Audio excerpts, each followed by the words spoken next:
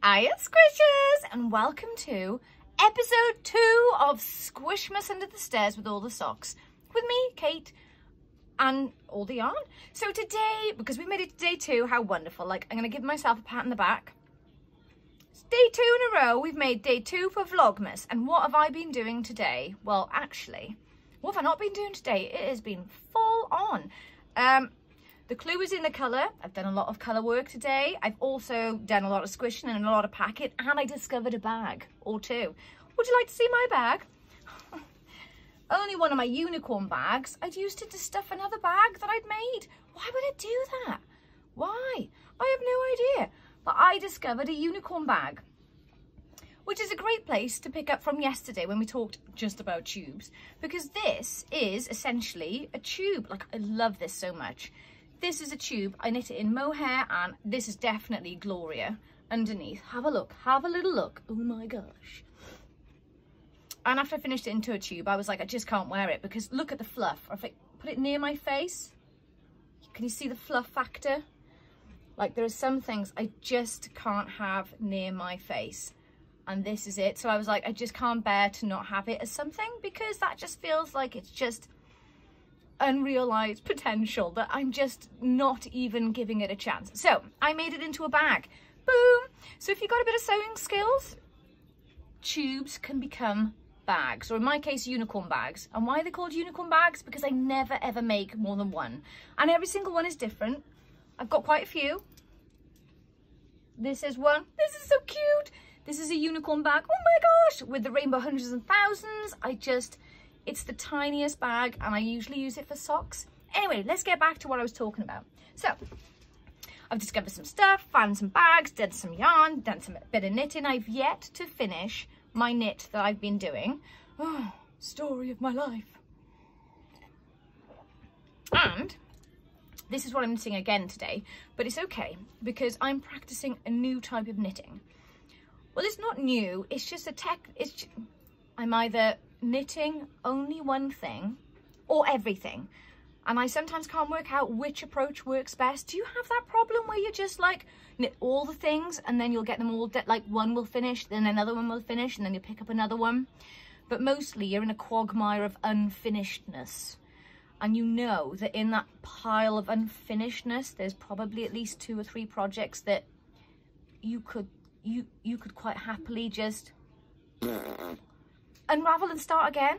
So I've decided that this new Kate, because if you caught my emails a little while ago, I was like, oh my gosh, I have done some stuff, I have changed some things, which involves lots of things on the website and the kind of stuff I make, because I'm a little old yarn shop, and I'm tiny. I'm just me. I do all the yarn dyeing, all the yarn squishing, all the yarn winding.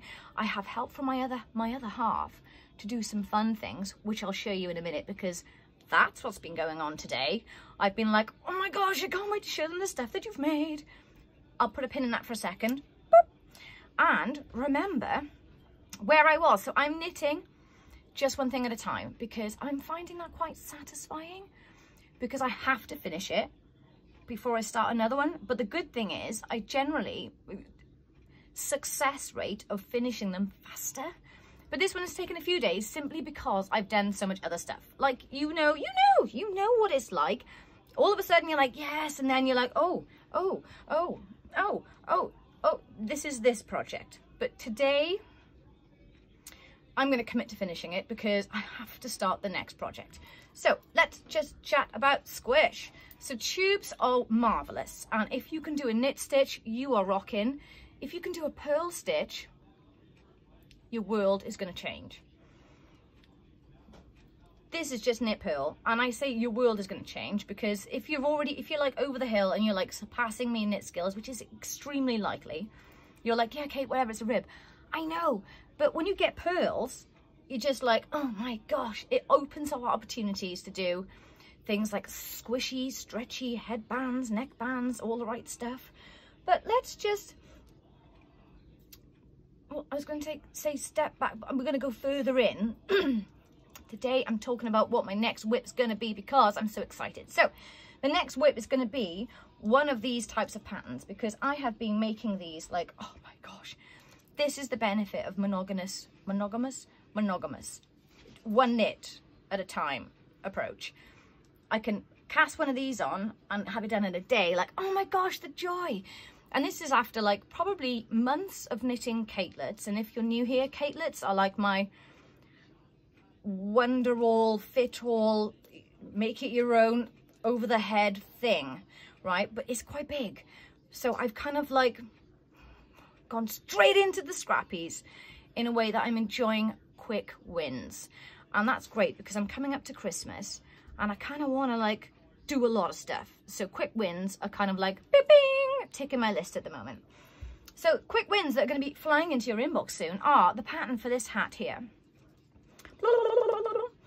which is based on my pattern, the one on, one off cowl, but I've called it swip swap because that's pretty much what you're doing the whole time. Because if you have managed to get yourself into the place where you can knit a tube with a knit stitch, you don't even need a purl. You can have the most fun ever with a dot, with colour, even with the smallest scrappies. Like that's the best thing about it. Even with the smallest scrappies, you can get the most fun ever by just alternating the colours. And these hats are just 50 grams each, including the brims, because I want to see how far you can take a 50-gram squishy bundle. Those are 50 grams. That's where I'm going. I've also got some DK versions as well. This, like the darker, the more the contrast, the more that the colours go against each other, the more I kind of like it. So this is on my firm. I love the contrast list. This is a DK hat. Oh my gosh. So the colour swapping around in here is just sunset type faded ones. So I've got lots of sunset themed things. Just noticed this is what I'm like today. I'm just like in the middle of doing stuff, but very warm. Sunset vibes. And this one, all the colours with coal, look at that. And it just looks really intense and quite intricate, even though you're doing something as simple as just alternating two colours. Now, there are things that I've definitely learned about using this type of stitch. These are some examples of the wrist warmers. So there's like a set coming up. The wrist warmers is that there's a few things that you can do to make working with two colours a lot easier. Especially since if you look at it, you're thinking, oh, it's just quite straightforward. Swap, swap, swap, swap, swap. But I managed to make myself some very peculiar pieces doing that. So where is that? There it is. This is one of the first ones I did with the swip, swap, swip, swap technique. Here you go, here you go, here you go. And it looks absolutely like stained glass window amazing. I just love it. I can't get it on. Like, it is the smallest tube ever, and I have small feet. Like, it doesn't even go on my wrist. Well, it does, but it's a bit of a struggle. Oh my gosh. So there's a couple of things I love about this technique. Number one, it's very dense. Number two, like all the scraps you got going will just go mad in here. So that is where I'm going next because I am, obviously because I'm knitting all the scrappies, the next shop update is going to be full of scrappies. And this brings me on to the conversation about what has John been doing today for me. Well, this is why I am getting a bit excited, because my next project is going to be super scrappy orientated, because John has printed me up some new bags. Yay! Oh, do you know, everything takes a minute, but when it arrives, boom, boom, boom, things just fall into place, because I am gathering the stash of scrappies. Now, if you're wondering what this is, these are all like 5-gram scrappies of Squish. Since I've started dyeing yarn, selling yarn, knitting, this is primarily what I use for all of my makes. The scrappies everywhere. Like, it's my main mode of conversation. Oh, it's everywhere. It's everywhere. All this is like this. This is this. So this is what I've been doing for years. So I'm at a place where now I'm just, this is what I do. So if you're wondering what on earth you'll find in the shop if you go and visit, this type of stuff, scrappy type of stuff, bundles of Squish type of stuff. And in the next Squish update, I will be having bags full of scrappies. Now, obviously, there's absolutely tons of colours going into these bags. I have about 60 or 70 different colours, and all the colours that are going in are, some of them are brand new, some of them are never going to die again because I'm like, oh, that was so much fun. What about the next one? I'm in a place of trying it all out. So these bundles will be different to the last ones that were in the shop. So I am going to grab me, just off the rack, a bag of what you guys are going to get so that I can knit what you're knitting when you're knitting it, or the other way around. I'll knit what you got. You know what I mean? Mostly my next project is going to be scrappy galore, because that's where I am, because I have got so many projects that need scraps. It's unreal, because I've got spots to do. Spots. This one I've got to rework in scrappies.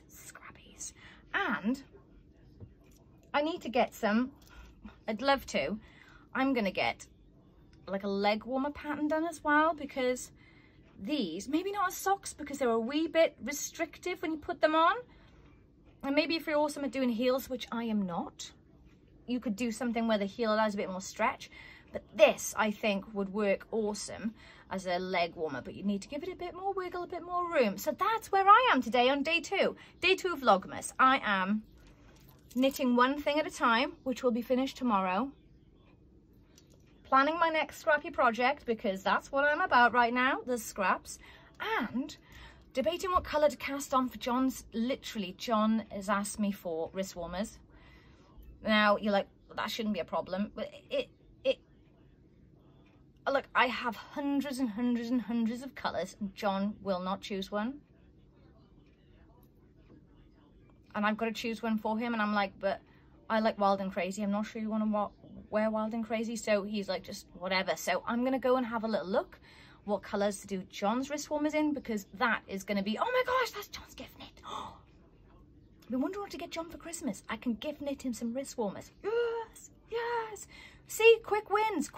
And wrist warmers don't take very long, but this pair, John's asked me to do a thumb hole. So you can work, well, you'll be able to see if I can work out how to do a thumb hole. I think I do. It's like cast off, and then cast on.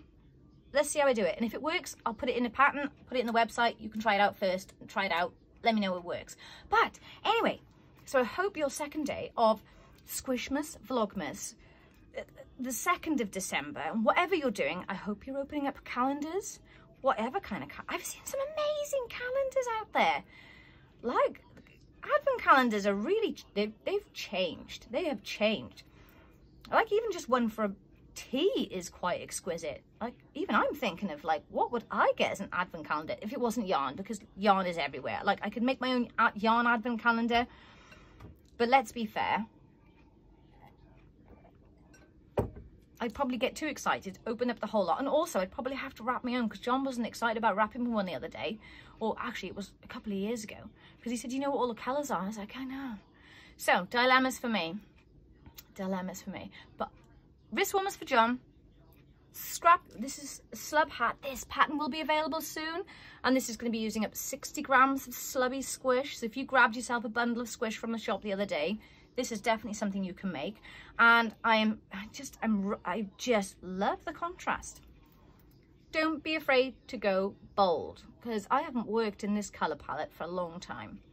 I generally, before my car accident, I wore black all the time. I loved it, absolutely loved it. Then after then, in fact, I never wore it, apart from a funeral.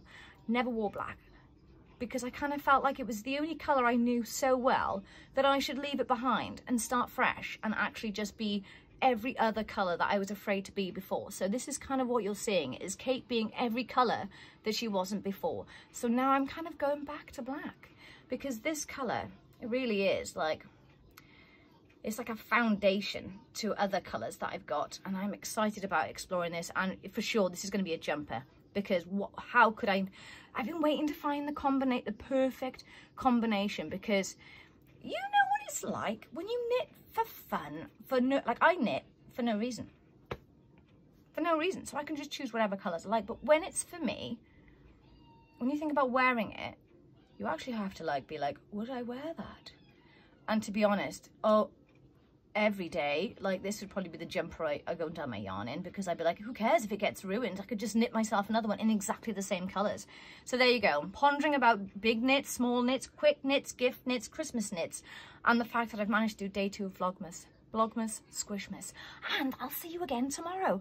Let me know underneath. I'd love to know, seriously, what are you knitting for Christmas? What are you knitting with your Advents? Let me know, because I would love some other ideas too, because I want to knit some baubles for the Christmas tree. I made a spotty one last year that is really cool that I would like to try another one of, but I would like to know what everyone is knitting for Squishmas, Christmas, Vlogmas. Tell me downstairs, below, while I'm under the stairs. Tell me in the comments, because I would love to know. Because otherwise, I'm just rambling on about what I'm making, and you guys probably are making far more than I am. Yeah, and actually, I don't have an advent calendar. I am just going rogue. So, you guys with actual, like, day-by-day knitting, I'd love to know if whether or not you were knitting other projects on the side because you just can't wait until tomorrow, because that would be something I would struggle with, like having to wait, because I like to just finish the knit. So I'm going upstairs to do some gaming with Tabby, which I promised, and do some more squishing and dyeing, and I shall be back tomorrow with day 3, and I wonder what I'll be making. Hopefully I would have cast on my next project. And until then, squishers, if you're not knitting, crafting or crocheting, just keep it ticking over. It will happen, trust me. And I'll see you tomorrow. Bye!